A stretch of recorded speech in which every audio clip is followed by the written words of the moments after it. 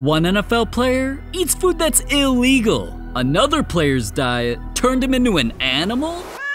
Here's what NFL players actually eat.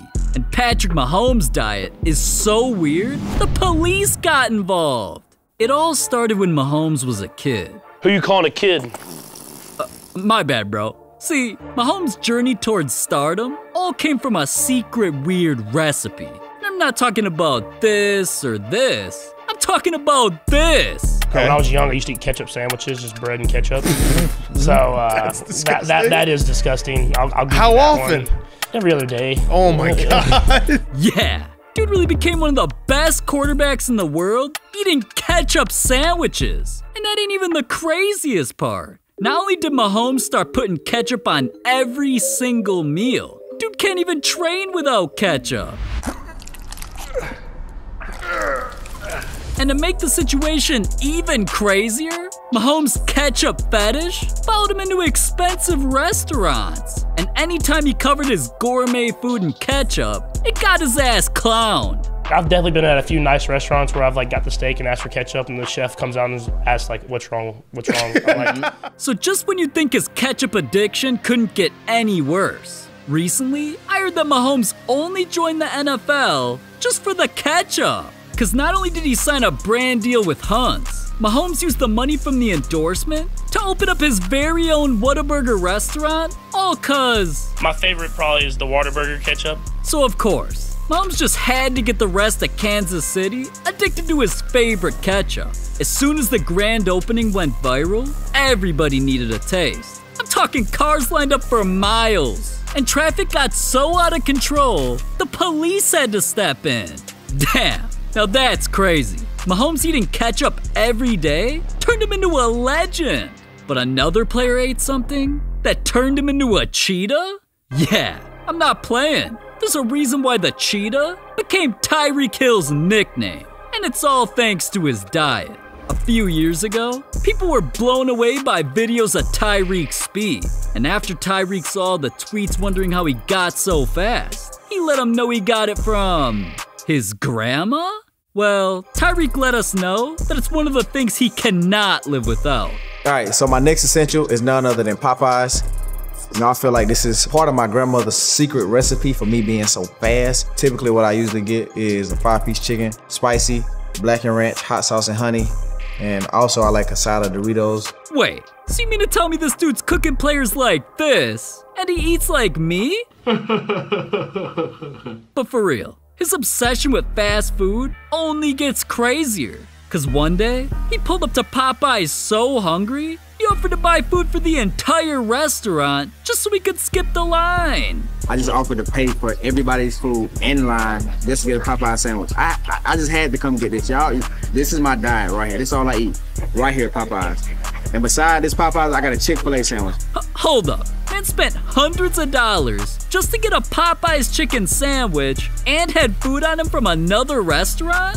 I guess I don't understand cause I ain't a cheetah, but animal or not, Tyreek became one of the NFL's best wide receivers, all cause of his secret recipe. But one player's diet came from his secret illness. Marshawn Lynch always looked unstoppable until one day he got hit with mysterious stomach aches. Marshawn tried everything he could to get back on the field, but nothing was working. So eventually, he tried the last thing he could think of. Skittles? My uncle told me, man, you disrespectful if you call them Skittles. Say they power pellets. Whatever you say, dog. But for real, once Marshawn tasted the rainbow, he took his game to a whole new level. His stomach pain went away. His game got better by the day. But since he felt like he was only becoming great because of the candy, his addiction completely took over his life. News got out about how much Marshawn loved Skittles.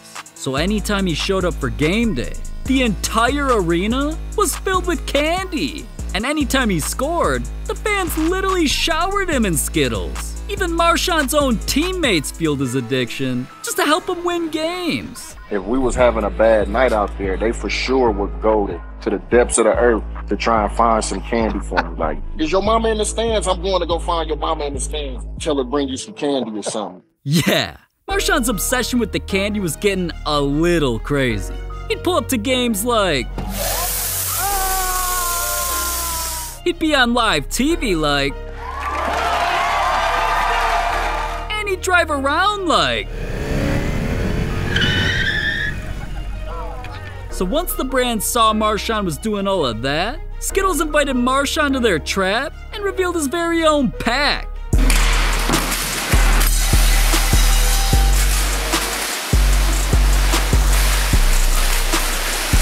My face is on this pack of Skittles. This is dope.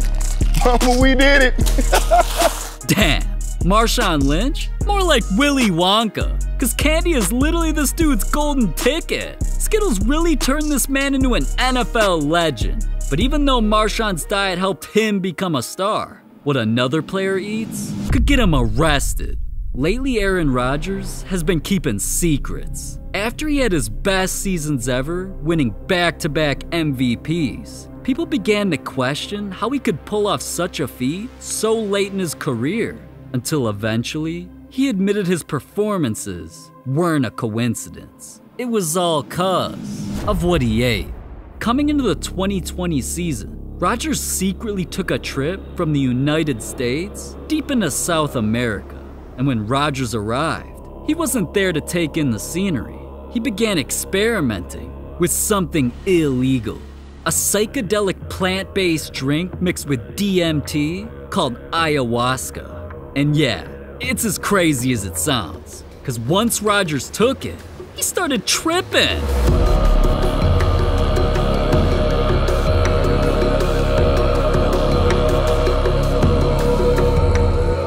Rodgers' hallucinations completely changed who he was. And once he got back onto the field, he could see the game like nobody else. So eventually, he told his fans the truth. I really feel like that set me on my course to be way more free at work, as a leader, as a teammate, as a friend, as a lover. I really feel like that experience paved the way for me to have the best season of my career. Now see, Rodgers didn't mean to influence anybody in a bad way, but the punishment in the US for being caught with anything related to DMT could have you facing 20 years in jail. So Rodgers' drug use went viral, and with it being the headline of every sports show, one man literally tried to convince Rodgers to keep taking it. I think the Packers should make a way for Rodgers to go on one of his ayahuasca trips before the playoffs. Because if it really helped him in the regular season, it ain't helping him in the playoffs. I'm telling you. Right?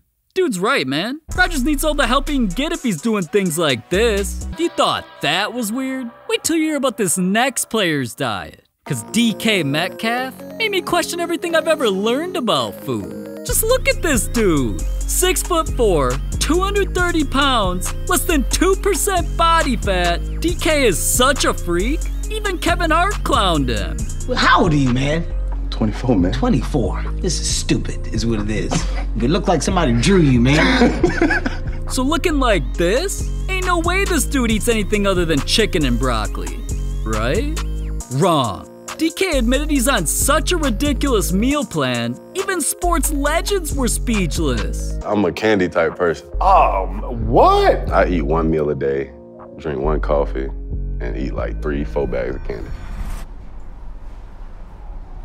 Yeah. Me and KG had the same reaction. Cause when you got a dude built like Donkey Kong telling you he eats like that, nobody could take him seriously. But at least DK's diet hasn't caused him any trouble. Cause what another player eats made him so bad, he got kicked out of the NFL. It was the 2011 NFL Draft. And with the #1 pick, the Panthers only had one name on their radar, Cam Newton. Coming in as one of the most watched players, the entire world wanted to see if Cam could live up to the hype. So now, with a point to prove, Cam came in and at first started making history. He couldn't be stopped. I mean, Cam's immediate impact shocked the entire NFL. And nothing seemed wrong. I mean, his diet was on point. So eventually, he won his first MVP and carried his team all the way to the Super Bowl. But when Cam stepped on the field for the biggest game of his career, he came up short. Cam and the Panthers lost, and seeing another team celebrating a game that he was expected to win was a feeling he was never gonna get over. So Cam was hungry to reach the next level. Up to that point, he ate a strict pescatarian diet completely filled with vegetables and fish. But as healthy as that was, Cam did some research and thought a new diet would fuel him to become greater than ever. So he made the change until things turned ugly. After switching his diet, Cam came into the new season a completely different player. He went from being one of the league's best quarterbacks to one of the worst. He threw more interceptions. He couldn't run like he used to. And cause he was so weak and fatigued, one play led to his most devastating moment. Newton gets hit. Ball is out. I'm really not quite certain how you don't feel that coming. Right then and there, Cam and everybody around him realized he messed up big time. What Cam ate became a huge problem. Because when he was desperate to reach legendary status, he went vegan, meaning he dropped everything meat and based his entire diet on plants. But once Cam did this, he started losing weight and muscle. Even other NFL players told him to go back to his old ways. I got a vegan. A who? I got a vegan. A what? Okay, well, I think I need you this upcoming season to change your diet. Go back to eating honey buns, Twinkies, McDonald's. So yeah, Chad Ochocinco's advice shouldn't be taken seriously. But Cam should have listened to his doctor's advice. Because when they found out that his new diet lacked essential protein for muscle growth, yeah, they tried convincing him to change his meal plan. But Cam was too late. The Panthers not only benched him, they released him. Damn, Cam's diet literally ruined his career. But at least it didn't almost kill him, like his car. And Cam doesn't even have the craziest car in the NFL. I know you want to hear more about that. So just click this video right here.